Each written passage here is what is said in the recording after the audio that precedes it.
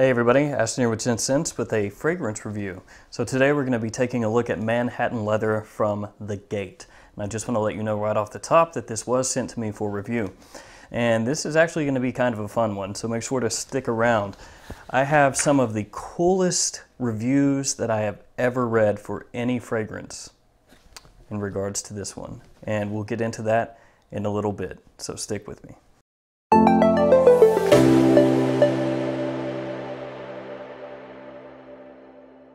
Alright, let's go ahead and check out the presentation really quickly. You have the name of the fragrance here, concentration and size here on the front. It does look a bit like a Tom Ford mixed with an Amouage, something like that. You just lift up like so. You have the name of the house at the top there with their logo. And that design that you see on the box runs all the way around, so it looks pretty nice. The bottle sits down inside like so, which is also good because, as has been pointed out before, when you buy Amouages new and you lift the box up, the bottle can fall out if you're not careful. On the bottom you have the ingredients, made in UAE. Then the bottle here is fairly simplistic.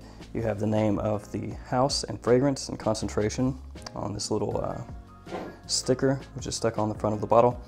You can see through this fairly easily. You can actually see through the top there to see the juice. You can pick it up by the cap if you want to, but it doesn't click into place, so I wouldn't do it. Atomizer sprays out very well. That's the presentation for The Gate Manhattan Leather. So I'll give my quick run through on this. This opens very harshly. It smells like basil and sage just smashed between your fingers. It's semi-acrid and there are non-sweet resins in there. So this is definitely not something that's going to be your typical people pleaser fragrance, and as far as leathers go, this one is going to be much further on that animalic side of things. After 15 to 20 minutes, that harshness starts to fade a bit and you get this semi-damp leather. It smells kind of like turned earth to an extent. It's kind of vegetal. So yeah, it's like a damp leather that's been left out, been rained on for 4 or 5 days and hasn't been moved, something like that. There's also a slight bit of violet in here, which is what gives Fahrenheit its petrol/gasoline kind of smell. So you get a little bit of that as well. And then there's also incense in here, giving kind of a smoky accord. So there's a whole lot of things in here that give a very masculine vibe. As the fragrance continues on, that leather starts to smell a little dirty as well as being damp because there's oud in this fragrance, which gives almost a little bit of a fecal feel. So it's animalic. It's like damp animalic leather. Some woody notes come into the fragrance and they kind of fade away. The violet also fades even more into the background. And that vegetal smell I was telling you about, the kind of turned earth smell, that wanes, it comes, it goes. There are times that you'll catch a whiff of it and then you won't be able to pick it up for a little bit. But the main thing that stays constant here is that kind of damp, dirty leather feel with the incense. That's pretty much the constant from 15 to 20 minutes in through the dry down. So yeah, this is obviously a very masculine fragrance. This is nowhere remotely near unisexual. And when you spray this on, you have to have a lot of confidence to pull this off. This isn't something you can spray on and just wear casually and not think about it. It's something you need to be aware of and you need to carry yourself with confidence when you wear it. Definitely do not wear this to the office, at least in my opinion, and only wear this in cooler or cold weather, because if it's hot out and you spray this on any decent amount, you will potentially choke out everyone around you. Performance is very good. We're talking 10+ hours. The projection also very good. It projects out a few feet easily, so be careful on the trigger when you spray this on. And I've kind of alluded to this, but I just want to say it again. This is more for adventurous people, and if you wear it, you have to wear it with confidence. So this is not a designer kind of leather fragrance that comes across really pleasant. It's kind of harsh, so just be aware of that. But now the best part. If you go to their website, which I will link in the description, there are some fan-freaking-tastic reviews on there. They are all 5-star reviews, so I'm assuming that they may be left by the company themselves, but these reviews are amazing. So we're gonna go ahead and read some of these in lieu of doing any more of my review because it can't compare to this. All right, let's go ahead and do this. Upon opening, this is one powerful brew. Basil and sage and resins are battling it out to be the boldest and most abrasive. I can smell some leather, but it is either still being cured in strong chemicals or possibly even still on the cow, as it does have a faint farm manure edge to it. After a while, it changes to smell more like a campfire smoke, the smoke from green damp wood, possibly pine. So powerful is this scent that my mind tricked itself into hearing the crackle of the fire and feeling the ambient heat rise in my face. The leather disappeared in this stage. Thankfully, it deepens and softens relatively quickly.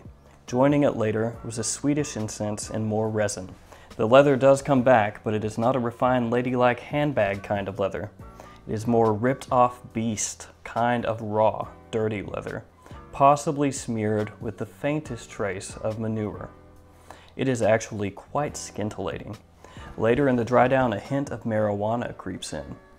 Overall, I found it to be quite an interesting and enjoyable olfactory adventure. I don't know if I would or even could wear it. It is very acrid and smoky.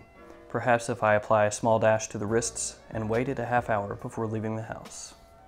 These get better as they go. Bitter, fascinating, mournful, but also quite scandalously sexy. This is a brutal fragrance. It isn't there to entertain an audience or to convince them of your virtues. It is an armor painted with an emblem of ruthlessness. Well-mannered, but having done away with airs and graces. This smells of the sensation of briefly returning somewhere that has been resigned to the past, places that you have outgrown and moved forward from. There is a melancholy about it, but also an assurance that you've ascended in the right direction towards your destiny. It's very, very grown up, not old hat or old lady or old man, and certainly not for children. This is a wonderful, contemplative fragrance that does not smell like zombies or rotting flesh. I can see why people think of gasoline and of turned earth, but I think this is far more sophisticated than that. This would make a wonderful gift to yourself to celebrate a milestone in your life, but not something that should be blind bought for others unless they are 28 plus and like brutal, leathery, bitter green, fragrant chainmail. This one's good. I love oud. This is oodles and oodles of oud. It is savage. This is not fragrance or perfume. This stuff is like having sex in hell with Satan and all his minions. It is burning, burnt smoke oud. It lasts forever and projects out the windows and knocks down the walls. And the last review is a bit of a story. A tiny house far in the woods. 5 men live in this hut. They are brothers by blood. They have no friends or acquaintances. They kill wild animals, marinate them with herbs, store them for days before roasting them over a fire pit and eating it. Since certain animals are hard to hunt, they keep them alive by hanging them upside down till it is time to be killed. Herbs of various kinds can be found in their hut, all bottled and stored in a wooden cabinet. The cabinet itself is made of precious woods, emanating an aroma in the kitchen area. The brothers are feared by many, as stories went around that they are merciless beings. One day, a wildfire caught their wooden hut and burnt everything to ashes. The brother, the wooden furniture, animals, their furs, and most of all, the precious herbs. These 5 men did not go to heaven or hell. They remained roaming the woods. Demonic spirits they are. None could get close to where the hut once stood erect, for evil is lurking. The aroma from the burnt hut fills the air for many months, pungent, overpouring, and choking like. All this captured into a bottle, strong, powerful, and not for the faint of heart. So that was story time with the Gate Manhattan leather. It is a very interesting leather. I feel like those reviews told you more than I ever could. And if you are interested in this, they carry it in a bunch of different sizes, 10, 20, 50, 100. Again, I will post the link in the description, so if you're interested, please check them out. They do actually have a bunch of interesting fragrances on there. I've smelled a few of them, and they're actually pretty well done. It's better than you might think, so they're definitely worth checking out. And they're also on eBay, I believe, because I saw their Aventus clone snowflakes on eBay months and months and months before I knew that they had a whole line of fragrances. Alright guys, that's my take on Manhattan Leather by The Gate Fragrance. Honestly, this is one of my favorite reviews that I have ever done. So let me know if you've smelled this one. Let me know what you think about it. Please do check them out. As always, thanks for watching. Like, comment, subscribe, and I'll see you next time.